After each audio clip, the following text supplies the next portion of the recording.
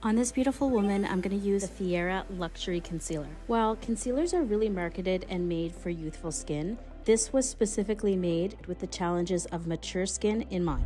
My biggest tip when using this concealer is to just start with a little bit and warm it up in between your fingers. After warming it up, it turns into this beautiful, luxurious, creamy texture. Fièra's concealer is a cream-based formula that contains ultra-hydrating ingredients like hyaluronic acid and collagen that not only prevent it from creasing, but to help to give the skin a plumper, smoother appearance.